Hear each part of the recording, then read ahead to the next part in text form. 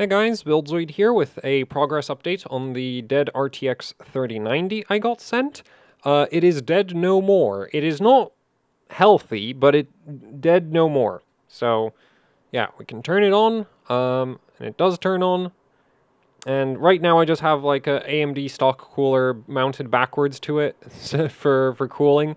This is my preferred test heatsink because we just need to be able to, like, this is just to make sure that the GPU core doesn't immediately overheat. And in fact, you can run some basic tests with this installed. It takes, like, it's a pretty substantial block of aluminum. It takes a while for it to heat it up.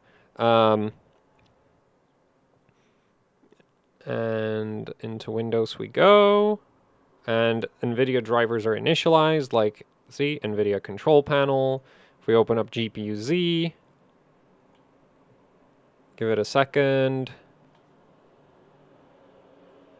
You know, if we open up GPU-Z, we can see we have an RTX 3090. If we go to the sensors tab, for some reason it's at full speed. Or more like it's at like 2.5D clocks right now, as I think. And for some reason it won't boost, but that might be because I don't have the full heatsink assembly on there. Yeah, that might be why.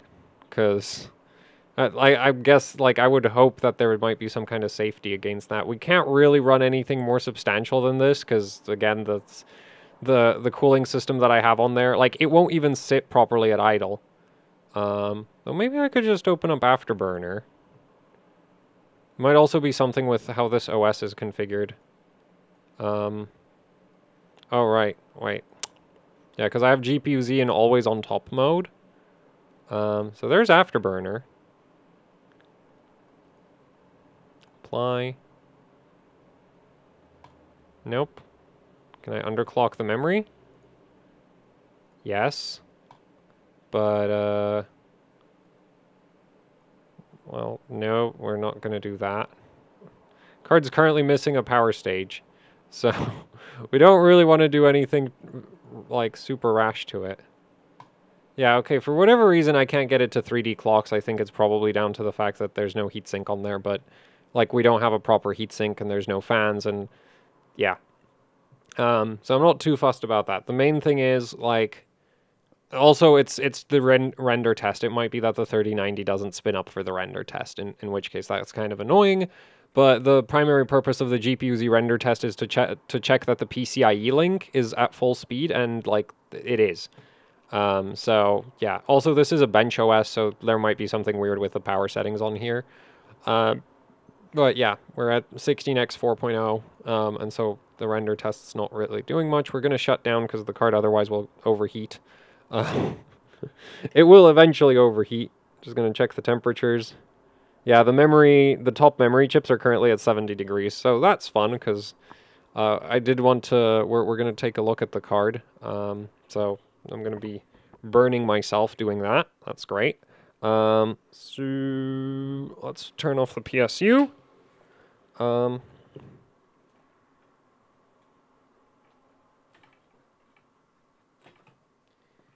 And, yeah, so this is my choice of heatsink for the card. Ow. Yeah, okay, that wasn't very bright of me.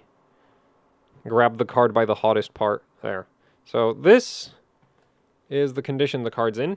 As you can see, it is missing a power stage and an inductor. The power stage is very dead. So, yeah, what failed on the card was a power stage. Go. The heatsink off of there. Yeah, so the power stage was really dead, so I removed the dead power stage. Right now the card still runs because a lot of VRMs are fully capable of running with missing phases. In this condition, you wouldn't really want to run any load on the card, so I still need to buy a replacement power stage and reinstall the dead inductor and put a new power stage on there.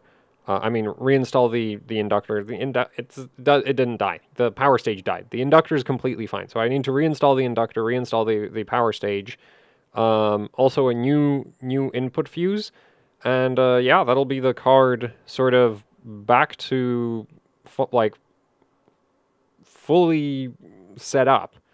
The one concern I have with this, though, is the thing is, the card failed in factory new condition, right? Like the owner didn't do anything to the card to make it fail in New World. And so replacing a power stage that blew up with the same model of power stage, because I can actually get these power stages on DigiKey. Yeah, so replacing that power stage with the same power stage again it kind of makes me wonder, isn't it just going to blow up again? Like, if there's a design flaw here, it's just going to blow up again. If it was a faulty power stage the first time, then it might be fine this time, but I have my doubts about that. Like, this is a little bit too widespread an issue for it to be, you know, like either Alpha and Omega Semiconductor have absolutely trash component quality assurance, because basically all 30 series cards, especially like the EVGA FTW3s, those use Alpha and Omega Semiconductor power stages. The Gigabyte cards use Alpha and Omega Semiconductor power stages. The Zotac cards use Alpha and Omega power stages. The MSI uses those power stages. Everybody is using these power stages, and so it's kind of like. So if the power stages were faulty, you would probably hear reports of all 3090s dying somewhat regularly. Otherwise, if it's a design flaw, then, you know, it'll be just like every time you repair this PCB and then you go to play New World, it's just going to die again. Which just doesn't seem like, yeah, I don't know. Like, that seems like a really awkward condition for the card to be left in, but it looks pretty likely that's exactly how it's going to end up. At least to me, it seems like that's a very realistic possibility of just like, yeah, I'm going to replace the blown up power stage, and then it's just going to blow up playing New World again. Or maybe some other intensive game. Who knows? You know, in a couple years, we might get another game that puts that much load on a 3090 and blows it up again. So at that point, it's like, yeah, I'm not sure what to do about that. Like, the owner did say, you know, if I can repair it, I should. So I'm gonna get the card back into, you know, sort of, like, has all the components that it's supposed to have. But, like, because here's the thing. If somebody sent me, like, a 980 Ti with a failed power stage, I wouldn't bother repairing that VRM because it's just gonna blow up again. Like, that VRM is bad. That's why it blows up. Therefore, repairing it is a waste of freaking time. This right here, I don't know yet. I don't have enough of a sample, like, I don't have a large enough sample size to know if, like, it's always going to fail again. Like, it's always going to keep failing, or if it'll be fine. So, yeah, anyway. But for now, the card is operational. It initializes the NVIDIA drivers. I just need to get parts for it, which is going to take a couple days, and then you know, I'm gonna put it back together, stress test it, and see if, like, and by stress tested, I don't mean running New World on it. For one thing, I'm not buying Amazon's game. So, yeah, I'm not gonna run New World on this. If the owner wants to run New World on it again, then that's on them. That's not my problem. So, yeah. But, I'm mostly just going to test it with, like, Fire Strike and Time Spy, and superposition, you know, like, realistic 3D workloads. I'm also not going to run Furmark on this, because Furmark is in a, especially with NVIDIA cards, Furmark is in a fun situation of, like, some NVIDIA cards, they detect Furmark, and they just throttle to, like, crazy low clocks, and so you get completely it's completely useless as a stress test if it's throttling, right? And on other cards, it doesn't throttle, but it also pulls just insane amounts of power, and it never hits the same kinds of clock speeds that you see in other, like, more realistic 3D bench workloads.